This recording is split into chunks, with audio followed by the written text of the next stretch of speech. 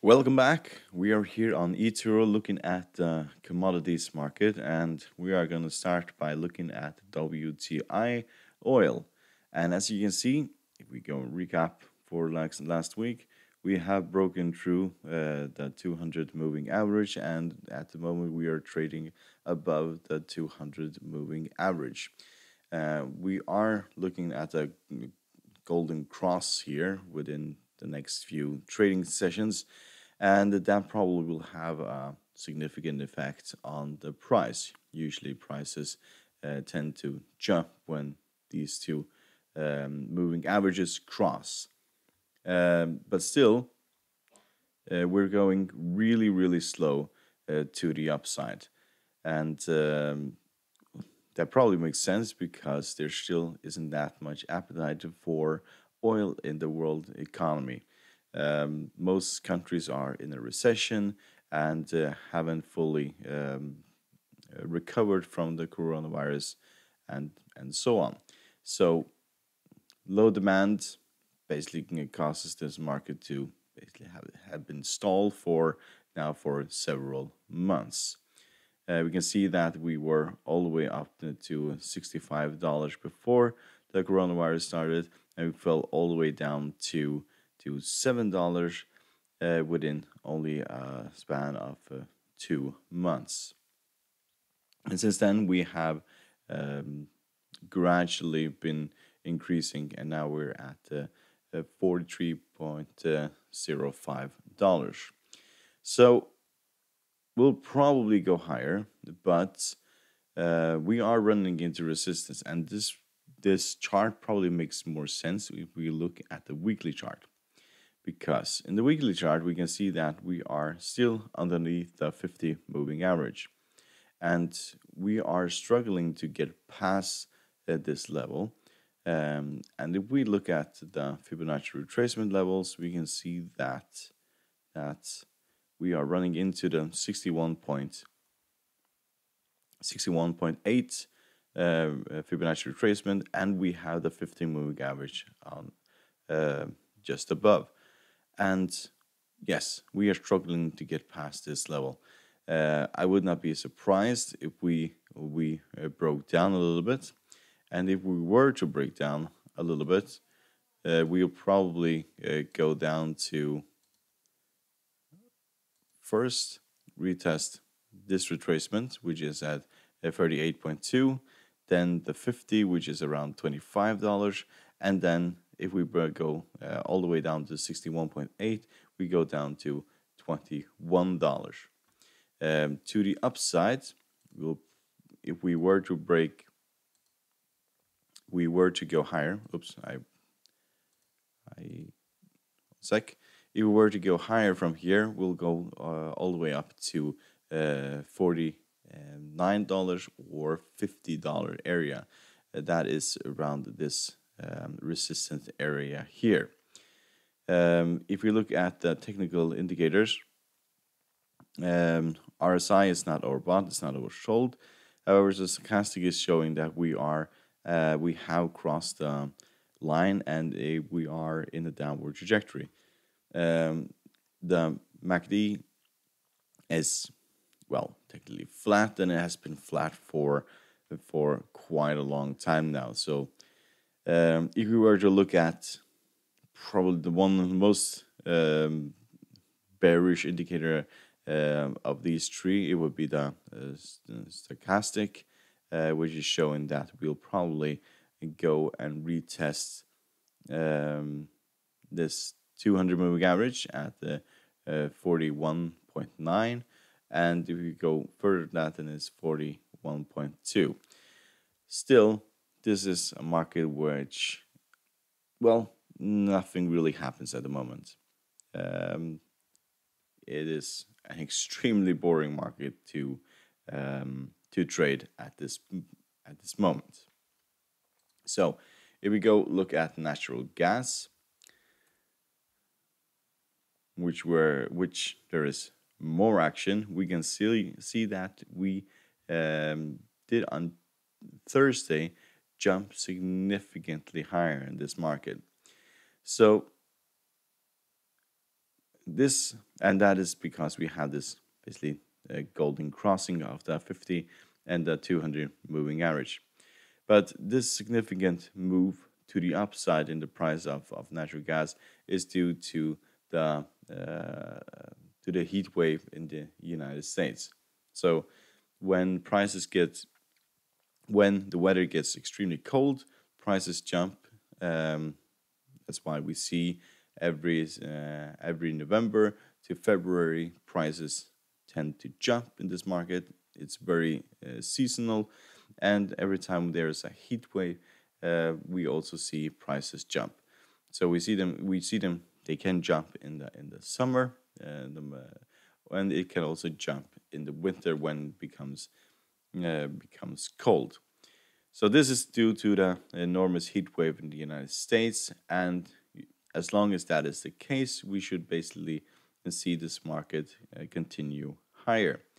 Wildfires are raging throughout the United States, and that is basically causing this market to go significantly higher. We are fairly overbought. So we couldn't see a pullback from here. And stochastic is basically it doesn't show us much at this moment because we're actually on the line, and the MACD is just above the signal line, so it hasn't crossed yet. But because we are overbought, we may see a pullback, and we're also running into resistance at this point, because historically this has been area of resistance. If we get a line here, we can see that in the past we have run into this area here, and we can go all the way back into 2019 and far beyond that, where this specific area of $2.70 has been a significant resistance. So we could see a pullback from here. If we were to see a pullback, we can look at Fibonacci retracement levels. We could go all the way down to $2.26. After that, it is $2.12 before going higher. At this point, don't expect this market to break to the downside. As long as there is a heat wave in the United States and the people need to use natural gas in order to cool their homes and companies and so on, then this market will continue higher. We can just see what happened only 2 years ago when we had very cold weather hitting the United States. Yes. So this is a market where at this point, we are quite overextended, and pullbacks are buying opportunities. Wait for this market to go lower in order to get better value, and then that is a buying opportunity. So if we look at gold,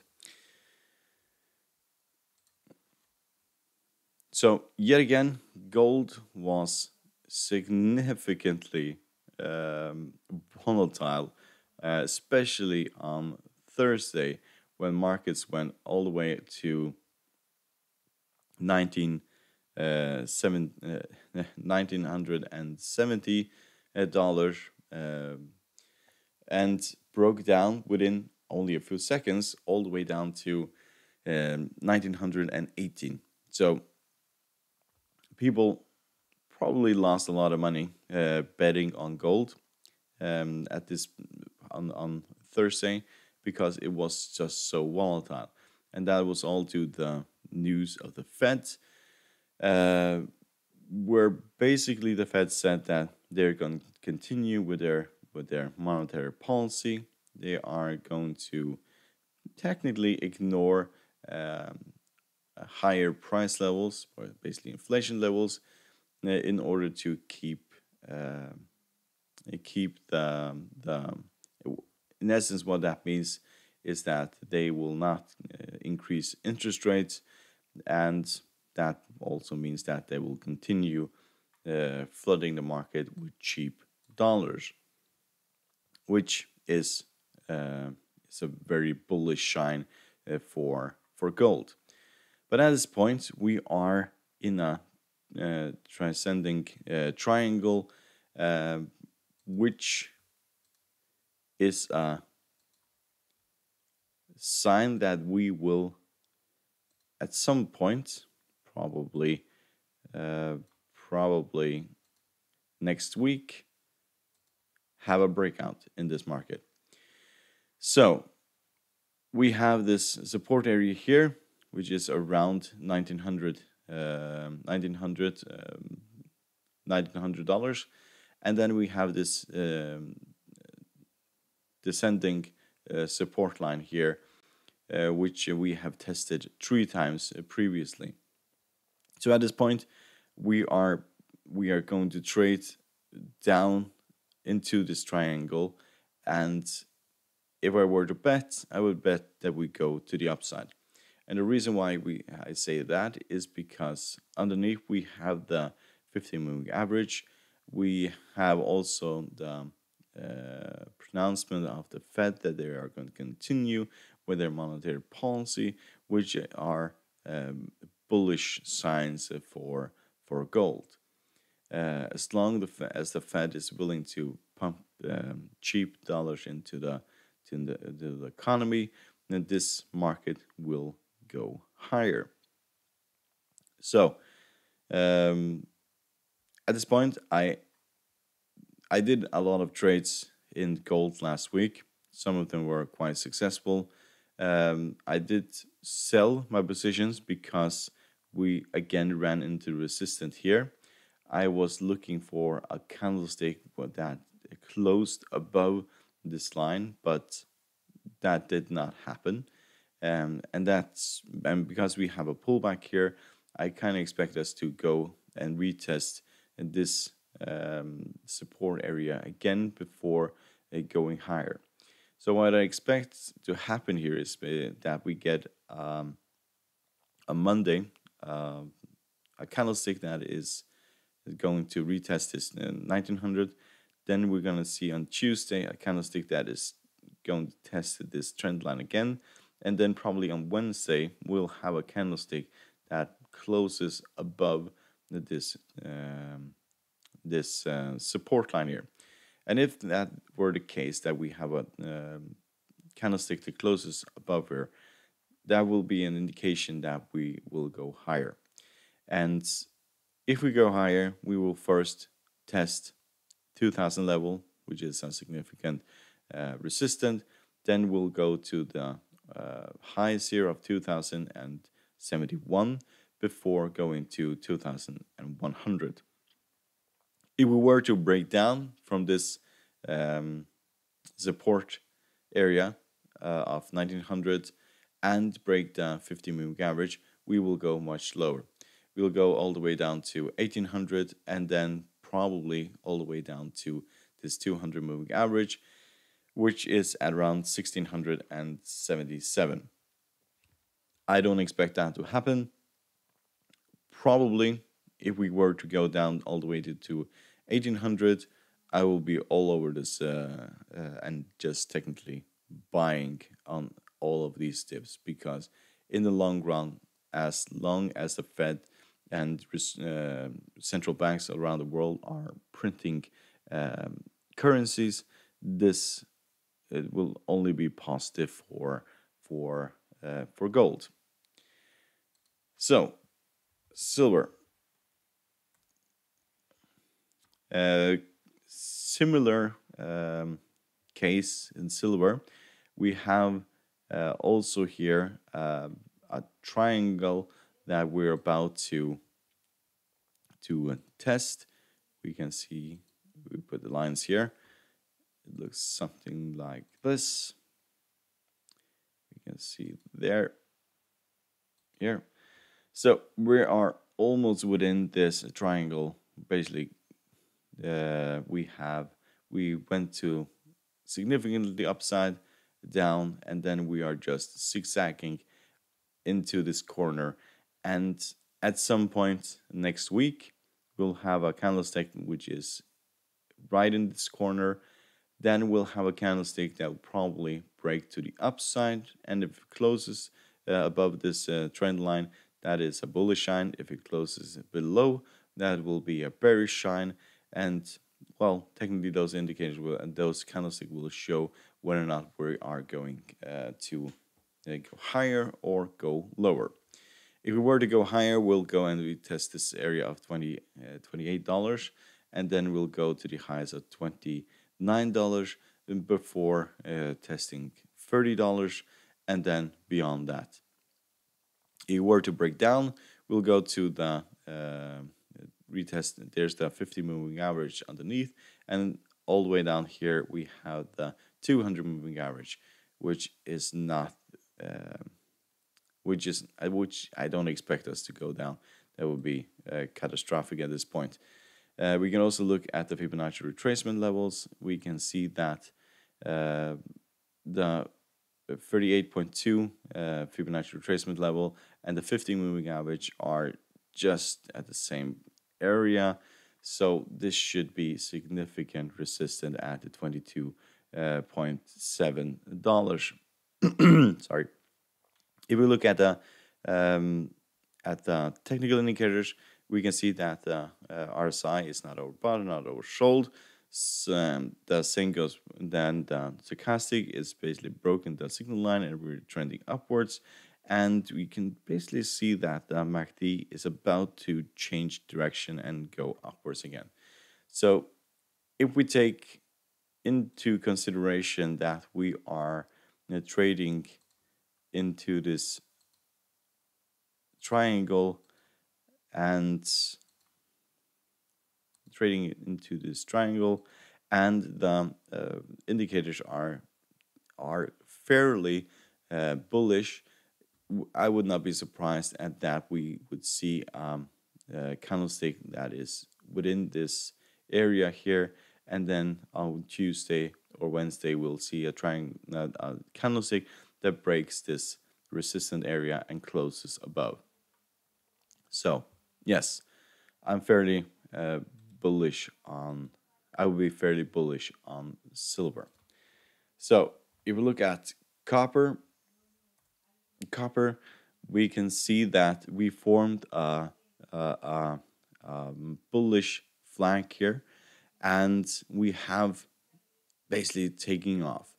We had some difficulties last week.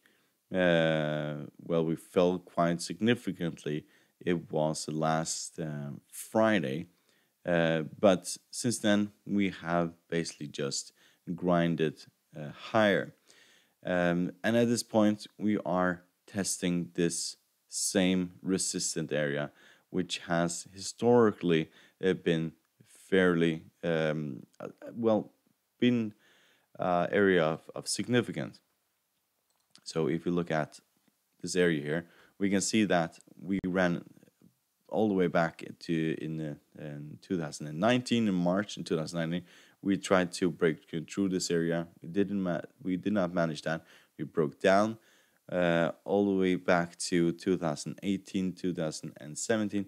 We ran into this this area again, and now we're back. We have been testing this 3 times, and yet we have not been fully successful of breaking through this area. So if we were to see a candlestick above this resistant area, then we'll go higher. And this flag, this bullish flag here, is an indication that we most likely will go significantly higher. So if that is the case, then the next area of resistance is around 31.38. the next after that it will be all the way to the highs here of 33.01. So yes, and if we were to now to break down from here, the 50 moving average has been significant support, and that will only be an opportunity to buy on the dips. If we were to break all the way down to the 50 moving average, I will be a buyer in this market. I don't expect this market to go all the way down to 200 moving average, because the 50 moving average was such significant support in the past. So we can look at cocoa, and I said last week that it looked like we were trading in within this area here. Well, that theory just went out through the window, because what I missed in last week's analysis was that we were basically forming a bullish flag pattern here, and last week we basically took off. So yes, we are fairly overextended at the moment. The indicators are very bullish, so we may go higher on Monday, but we are running into resistance in this area. So this historically has been an area of resistance. We can see here back in March we had a problem going through this area, and also way back in 2019 we also had problems going through this area. However, if we have a close above this above 20 26 25 area, we will go higher, and we will go first to this area of 26.90, then we'll go to 28.53, and then we'll go to the all-time highs of 29.89.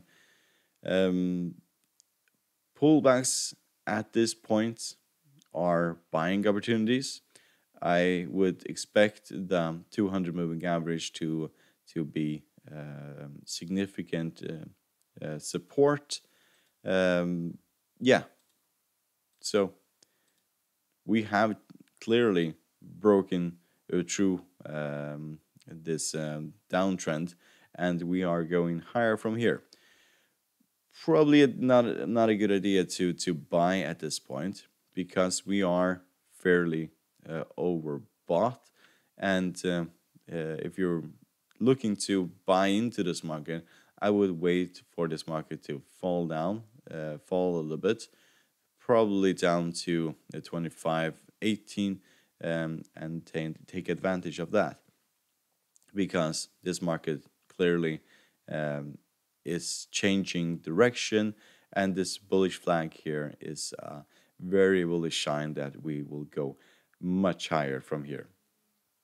So I hope you find this video helpful. You're welcome to support our channel by subscribing, hitting the bell button, and giving us a like. Good luck trading, and thank you very much.